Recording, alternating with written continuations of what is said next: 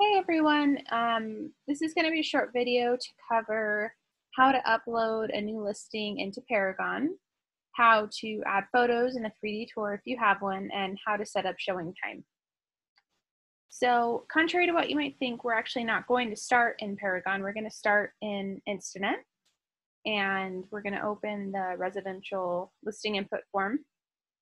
And this has been filled out completely, and our seller has either signed it in person or via AuthentiSign. This one I haven't actually filled out in its entirety. It's just an example form for Daisy and Donald Duck. But the way that we upload all of this information that you spend so long filling out, all these little check boxes, the way we get that into MLS is actually, quick little trick, is just in this upper right hand corner, click upload listing. And it's going to tell me I can't upload it because obviously this form is incomplete again because it's just for an example, but it would tell you a partial listing has been sent to the MLS. So if you go to Paragon and you look under listings, maintain partials, this is where your partial listings will be sent. Here's one that I sent as an example. So again, I just started with the residential listing input form, filled it all out, and had my client sign it, and just hit this handy dandy little button up in the upper right hand corner, and it sends all of the information over here to Paragon. So I have this partial listing, and it's great because, again, rather than come into Paragon and do double the work and re-enter all of this data, I'm just going to send it directly from Instanet right into Paragon. So the way, first of all, that we upload photos is we go to add, edit photos, and you can hit upload multiple photos. You can do a drag and drop, or you can click add files right here. Either way, you're going to add those JPEG files that you have from a professional photographer. I'll just show you a drag and drop. So on my computer here, we'll just say, got a few photos here. Quick tip, if I'm looking at a file like this of photos I have saved on my computer, I can click on the first one and the last one that I want. So I click on the first one, I click and hold shift on my computer keyboard, and then I click the last one, and now I've selected all of them. And I can just drag and drop and start upload. It'll take a few moments. In fact, I don't think I'll bore you with this adding all of these, but it will go ahead and add the photos here. And so you see you can add up, I believe it's about 25 you can add. You have your primary photo, and you can, if you don't like the order, you can switch them around by just dragging and dropping these tiles. So that's how you add photos. You can add, of course, you could add one at a time. You could just click each little individual tile here. Save the changes I've made. You could just click this little tile here and add a single file and drag it in. So it's just up to you how you like to do it. I like to add multiple photos at one time, just get it all done. If you have a 3D tour, you go back to maintain listing and you scroll down here. You can add your virtual tours here. And MLS has actually given us more space, so you can add up to 3 virtual tours, both branded and unbranded. Your photographer will send them to you and give you, and he will or she will mark them as branded or unbranded. You just want to make sure that you don't mix those up. But it's just literally your photographer will send you an email with a URL probably. So you just copy and paste that right here. That's where your tours go. So that's pretty straightforward, I think. You'll notice that because this is a partial listing, it hasn't been saved to MLS.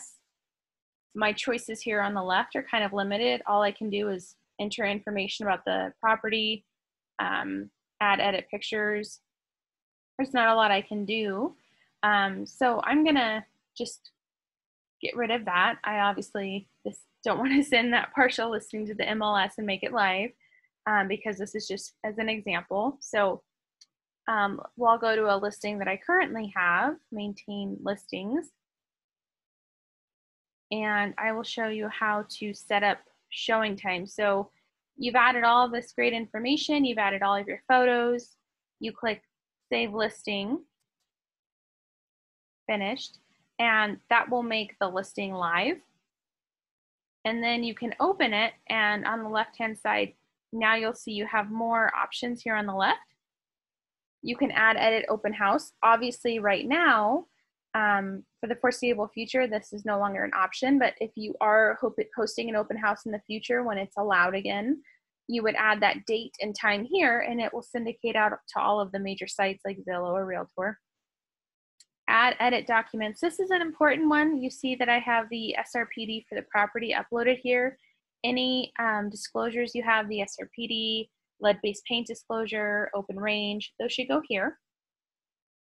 And there's also an activity report, which is nice to send to your sellers. I prefer to set them up on the Collab Center site for sellers, but this is also a nice little quick breakdown. But showing time is what we want to look at today. So the number one question I get for showing time is, a lot of times as new agents, this is what it looks like for you. You have your name, and it will tell you, it'll give you the option to confirm and cancel appointments by email, but for some reason you can't click the text button. It's a really simple fix. Over here, edit your contact information, make sure it says mobile phone and it has your phone number, and then down here at the bottom, text message, make sure it's set up that that showing time is allowed to send text messages to that mobile phone number. So I get that question a lot. It's really simple. So I like to get text messages when I have showings confirmed on a property. In this case, this is a vacant listing. So we're going to allow both in-person and virtual appointments. This is just a courtesy call, go and show, because again, it's vacant. I'd like buyer's agents to schedule showings so I know who's showing it, and they have to provide feedback. But they don't need to wait for me or anyone else to approve the showing. They just ask to show it and they can. Appointment required would be appropriate if it was an occupied home. Here you can actually add the owner. So if it's an owner occupied home and they want to be the ones to approve or disapprove showings, you can just add them here and add their contact information, and they will get the request when an agent requests to see the property. You can choose same day appointments if you want there to be lead time. For example, if you have an owner occupied home and they want at least 2 hours notice before an agent's going to show up to show the property, that would be lead time. In this case, again, it's a vacant property, so no lead time necessary. You can change the maximum appointment length. Actually, I'm going to change this because, yes, overlapping appointments are fine as long as the showing agent knows ahead of time. If you need to add showing restrictions like specific dates or days that don't work, you have that option here. You can do the one-time restriction, or you can do a repeating restriction. So for example, if for the next month of June they didn't want to have any showings on Sundays for some reason, you could set it up that way.